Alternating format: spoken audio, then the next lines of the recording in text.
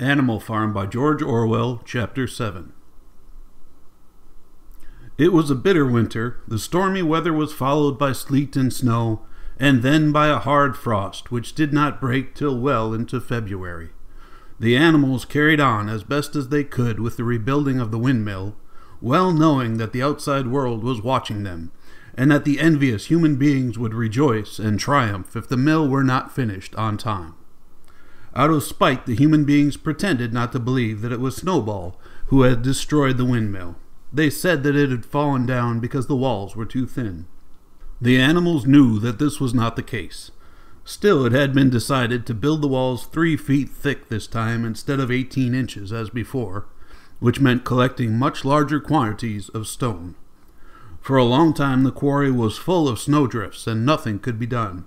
Some progress was made in the dry, frosty weather that followed, but it was cruel work and the animals could not feel so hopeful about it as they had felt before. They were always cold and usually hungry as well. Only Boxer and Clover never lost heart. Squealer made excellent speeches on the joy of service and the dignity of labor, but the other animals found more inspiration in Boxer's strength and his never-failing cry of, "I will work harder." In January, food fell short. The corn ration was drastically reduced, and it was announced that an extra potato ration would be issued to make up for it. Then it was discovered that the greater part of the potato crop had been frosted in the clamps, which had not been covered thickly enough.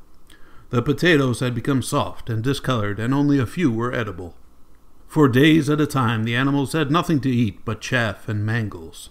Starvation seemed to stare them in the face. It was vitally necessary to conceal this fact from the outside world. Emboldened by the collapse of the windmill, the human beings were inventing fresh lies about Animal Farm. Once again it was being put about that all the animals were dying of famine and disease, and that they were continually fighting among themselves and had resorted to cannibalism and infanticide. Napoleon was well aware of the bad results that might follow if the real facts of the food situation were known, and he decided to make use of Mr. Whymper to spread a contrary impression. Hitherto, the animals had had little or no contact with Whymper on his weekly visits. Now, however, a few selected animals, mostly sheep, were instructed to remark casually in his hearing that rations had been increased. In addition, Napoleon ordered the almost empty bins in the store shed to be filled nearly to the brim with sand, which was then covered up with what remained of the grain and meal. On some suitable pretext, Whymper was led through the store shed and allowed to catch a glimpse of the bins. He was deceived and continued to report to the outside world that there was no food shortage on Animal Farm. Nevertheless, towards the end of January it became obvious that it would be necessary to procure some more grain from somewhere. In these days Napoleon rarely appeared in public, but spent all his time in the farmhouse, which was guarded at each door by fierce-looking dogs. When he did emerge, it was in a ceremonial manner, with an escort of 6 dogs who closely surrounded him and growled if anyone came too near. Frequently, he did not even appear on Sunday mornings, but issued his orders through one of the other pigs, usually Squealer. One Sunday morning, Squealer announced that the hens, who had just come in to lay again, must surrender their eggs. Napoleon had accepted through Whymper a contract for 400 eggs a week. The price of these would pay for enough grain and meal to keep the farm going till summer came on, and conditions were easier. When the hens heard this, they raised a terrible outcry. They had been warned earlier that this sacrifice might be necessary, but had not believed that it would really happen. They were just getting their clutches ready for the spring sitting, and they protested that to take the eggs away now was murder. For the first time since the expulsion of Jones, there was something resembling a rebellion. Led by 3 young black Minorca pullets, the hens made a determined effort to thwart Napoleon's wishes. Their method was to fly up to the rafters and there lay the eggs, which smashed to pieces on the floor. Napoleon acted swiftly and ruthlessly. He ordered the hens' rations to be stopped and decreed that any animal giving so much as a grain of corn to a hen should be punished by death. The dogs saw to it that these orders were carried out. For 5 days the hens held out, then they capitulated and went back to their nesting boxes. 9 hens had died in the meantime. Their bodies were buried in the orchard, and it was given out that they had died of coccidiosis. Whymper heard nothing of this affair, and the eggs were duly delivered, a grocer's van driving up to the farm once a week to take them away. All this while no more had been seen of Snowball. He was rumored to be hiding on one of the neighboring farms, either Foxwood or Pinchfield. Napoleon was by this time on slightly better terms with the other farmers than before. It happened that there was in the yard a pile of timber which had been stacked there 10 years earlier, when a beech spinney was cleared. It was well seasoned, and Whymper had advised Napoleon to sell it. Both Mr. Pilkington and Mr. Frederick were anxious to buy it. Napoleon was hesitating between the two, unable to make up his mind. It was noticed that whenever he seemed on the point of coming to an agreement with Frederick, Snowball was declared to be in hiding at Foxwood, while, when he inclined towards Pilkington, Snowball was said to be at Pinchfield. Suddenly, early in the spring, an alarming thing was discovered. Snowball was secretly frequenting the farm by night. The animals were so disturbed that they could hardly sleep in their stalls. Every night, it was said, he came creeping in under cover of darkness and performed all kinds of mischief. He stole the corn, he upset the milk pails, he broke the eggs, he trampled the seed beds, he gnawed the bark off the fruit trees. Whenever anything went wrong, it became usual to attribute it to Snowball. If a window was broken or a drain blocked up, someone was certain to say that Snowball had come in the night and done it. And when the key of the store shed was lost, the whole farm was convinced that Snowball had thrown it down the well. Curiously enough, they went on believing this even after the mislaid key was found under a sack of meal. The cows declared unanimously that Snowball crept into their stalls and milked them in their sleep. The rats, which had been troublesome that winter, were also said to be in league with Snowball. Napoleon decreed that there should be a full investigation into Snowball's activities. With his dogs in attendance, he set out and made a careful tour of inspection of the farm buildings, the other animals following at a respectful distance. At every few steps, Napoleon stopped and snuffed the ground for traces of Snowball's footsteps, which he said he could detect by the smell. He snuffed in every corner, in the barn, in the cowshed, in the hen houses, in the vegetable garden, and found traces of Snowball almost everywhere. He would put his snout to the ground, give several deep sniffs, and exclaim in a terrible voice, "Snowball! He has been here, I can smell him distinctly." And at the word Snowball, all the dogs let out blood-curdling growls, and showed their side teeth.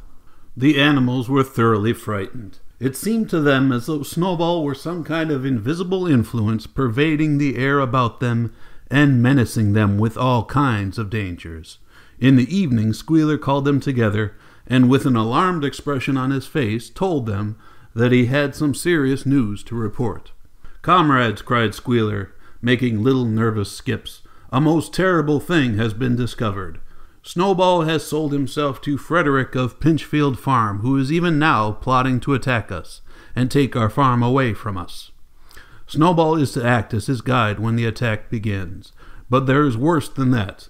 We had thought that Snowball's rebellion was caused by his vanity and ambition, but we were wrong, comrades. Do you know what the real reason was? Snowball was in league with Jones from the very start.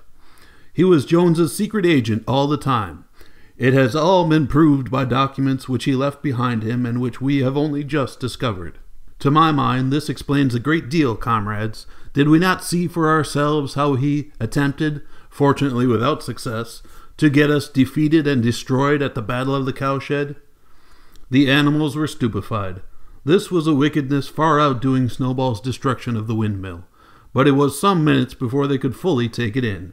They all remembered, or thought they remembered, how they had seen Snowball charging ahead of them in the Battle of the Cowshed, how he had rallied and encouraged them at every turn, and how he had not paused for an instant, even when the pellets from Jones's gun had wounded his back.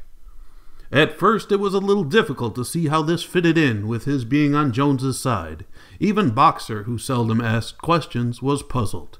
He lay down, tucked his forehoofs beneath him, shut his eyes, and with a hard effort managed to formulate his thoughts. "I do not believe that," he said. "Snowball fought bravely at the Battle of the Cowshed. I saw him myself. Did we not give him Animal Hero First Class immediately afterwards? That was our mistake, comrade, for we know now, it is all written down in the secret documents that we have found, that in reality he was trying to lure us to our doom." "But he was wounded," said Boxer. "We all saw him running with blood." "That was part of the arrangement," cried Squealer. "Jones's shot only grazed him. I could show you this in his own writing if you were able to read it. The plot was for Snowball, at the critical moment, to give the signal for flight and leave the field to the enemy. And he very nearly succeeded. I will even say, comrades, he would have succeeded if it had not been for our heroic leader, Comrade Napoleon. Do you not remember how, just at the moment when Jones and his men had got inside the yard, Snowball suddenly turned and fled, and many animals followed him? And do you not remember, too, that it was just at that moment, when panic was spreading and all seemed lost, that Comrade Napoleon sprang forward with a cry of death to humanity, and sank his teeth in Jones's leg? Surely you remember that, comrades," exclaimed Squealer, frisking from side to side. Now when Squealer described the scene so graphically, it seemed to the animals that they did remember it. At any rate, they remembered that at the critical moment of the battle, Snowball had turned to flee. But Boxer was still a little uneasy. "I do not believe that Snowball was a traitor at the beginning," he said finally. "What he has done since is different, but I believe that at the Battle of the Cowshed he was a good comrade."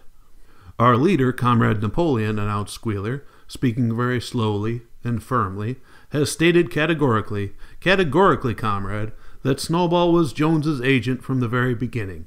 Yes, and from long before the rebellion was ever thought of." "Ah, that is different," said Boxer. "If Comrade Napoleon says it, it must be right." "That is the true spirit, comrade," cried Squealer, but it was noticed he cast a very ugly look at Boxer, with his little winking eyes. He turned to go, then paused and added impressively, "I warn every animal on this farm to keep his eyes very wide open, for we have reason to think that some of Snowball's secret agents are lurking among us at this moment." 4 days later, in the late afternoon, Napoleon ordered all the animals to assemble in the yard. When they were all gathered together, Napoleon emerged from the farmhouse, wearing both his medals, for he had recently awarded himself Animal Hero First Class and Animal Hero Second Class, with his 9 huge dogs frisking round him, and uttering growls that sent shivers down all the animals' spines. They all cowered silently in their places, seeming to know in advance that some terrible thing was about to happen. Napoleon stood sternly surveying his audience. Then he uttered a high-pitched whimper. Immediately the dogs bounded forward, seized 4 of the pigs by the ear, and dragged them, squealing with pain and terror, to Napoleon's feet. The pigs' ears were bleeding, the dogs had tasted blood, and for a few moments they appeared to go quite mad. To the amazement of everybody, 3 of them flung themselves upon Boxer. Boxer saw them coming and put out his great hoof, caught a dog in mid-air and pinned him to the ground. The dog shrieked for mercy, and the other 2 fled with their tails between their legs. Boxer looked at Napoleon to know whether he should crush the dog to death or let it go. Napoleon appeared to change countenance, and sharply ordered Boxer to let the dog go, whereat Boxer lifted his hoof, and the dog slunk away, bruised and howling. Presently the tumult died down. The 4 pigs waited, trembling, with guilt written on every line of their countenances. Napoleon now called upon them to confess their crimes. They were the same 4 pigs as had protested when Napoleon abolished the Sunday meetings. Without any further prompting, they confessed that they had been secretly in touch with Snowball ever since his expulsion, that they had collaborated with him in destroying the windmill, and that they had entered into an agreement with him to hand over Animal Farm to Mr. Frederick. They added that Snowball had privately admitted to them that he had been Jones's secret agent for years past. When they had finished their confession, the dogs promptly tore their throats out, and in a terrible voice Napoleon demanded whether any other animal had anything to confess. The 3 hens who had been the ringleaders in the attempted rebellion over the eggs now came forward and stated that Snowball had appeared to them in a dream and incited them to disobey Napoleon's orders. They too were slaughtered. Then a goose came forward and confessed to having secreted 6 ears of corn during the last year's harvest and eaten them in the night. Then a sheep confessed to having urinated in the drinking pool, urged to do this, so she said, by Snowball. And 2 other sheep confessed to having murdered an old ram, an especially devoted follower of Napoleon, by chasing him round the bonfire when he was suffering from a cough. They were all slain on the spot, and so the tale of confessions and executions went on, until there was a pile of corpses lying before Napoleon's feet, and the air was heavy with the smell of blood, which had been unknown there since the expulsion of Jones. When it was all over, the remaining animals, except for the pigs and dogs, crept away in a body. They were shaken and miserable. They did not know which was more shocking, the treachery of the animals who had leagued themselves with Snowball, or the cruel retribution they had just witnessed. In the old days there had often been scenes of bloodshed equally terrible, but it seemed to all of them that it was far worse now that it was happening among themselves. Since Jones had left the farm until today, no animal had killed another animal. Not even a rat had been killed. They had made their way on to the little knoll where the half-finished windmill stood, and with one accord they all lay down as though huddling together for warmth. Clover, Muriel, Benjamin, the cows, the sheep, and a whole flock of geese and hens. Everyone indeed except the cat, who had suddenly disappeared just before Napoleon ordered the animals to assemble. For some time nobody spoke. Only Boxer remained on his feet. He fidgeted to and fro, swishing his long black tail against his sides, and occasionally uttering a little whinny of surprise. Finally he said, "I do not understand it. I would not have believed that such things could happen on our farm. It must be due to some fault in ourselves. The solution, as I see it, is to work harder. From now onwards I shall get up a full hour earlier in the mornings." And he moved off at his lumbering trot and made for the quarry. Having got there, he collected 2 successive loads of stone and dragged them down to the windmill before retiring for the night. The animals huddled about Clover, not speaking. The knoll where they were lying gave them a wide prospect across the countryside. Most of Animal Farm was within their view. The long pasture stretching down to the main road, the hayfield, the spinney, the drinking pool, the plowed fields where the young wheat was thick and green, and the red roofs of the farm buildings with the smoke curling from the chimneys. It was a clear spring evening. The grass and the bursting hedges were gilded by the level rays of the sun. Never had the farm, and with a kind of surprise they remembered that it was their own farm, every inch of it their own property, appeared to the animals so desirable a place. As Clover looked down the hillside, her eyes filled with tears. If she could have spoken her thoughts, it would have been to say that this was not what they had aimed at when they had set themselves years ago to work for the overthrow of the human race. These scenes of terror and slaughter were not what they had looked forward to on that night when old Major first stirred them to rebellion. If she herself had had any picture of the future, it had been of a society of animals set free from hunger and the whip, all equal, each working according to his capacity. The strong protecting the weak, as she had protected the last brood of ducklings with her foreleg on the night of Major's speech. Instead, she did not know why, they had come to a time when no one dared speak his mind, when fierce growling dogs roamed everywhere, and when you had to watch your comrades torn to pieces after confessing to shocking crimes. There was no thought of rebellion or disobedience in her mind. She knew that, even as things were, they were far better off than they had been in the days of Jones, and that before all else it was needful to prevent the return of the human beings. Whatever happened, she would remain faithful, work hard, carry out the orders that were given to her, and accept the leadership of Napoleon. But still it was not for this that she and all the other animals had hoped and toiled. It was not for this that they had built the windmill and faced the bullets of Jones's guns. Such were her thoughts, though she lacked the words to express them. At last, feeling this to be in some way a substitute for the words she was unable to find, she began to sing Beasts of England.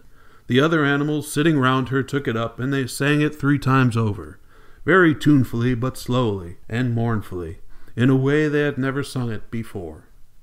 They had just finished singing it for the 3rd time when Squealer, attended by 2 dogs, approached them with the air of having something important to say. He announced that by a special decree of Comrade Napoleon, Beasts of England had been abolished. From now onwards it was forbidden to sing it. The animals were taken aback. "Why?" cried Muriel. "It is no longer needed, comrade," said Squealer stiffly.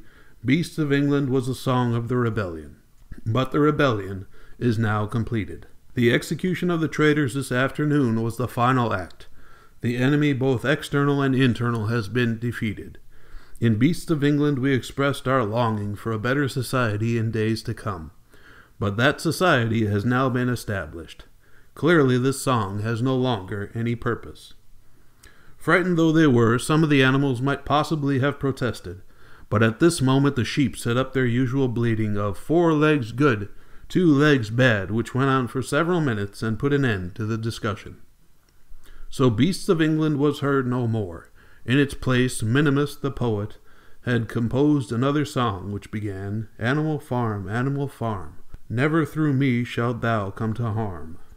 And this was sung every Sunday morning after the hoisting of the flag, but somehow neither the words nor the tune ever seemed to the animals to come up to Beasts of England.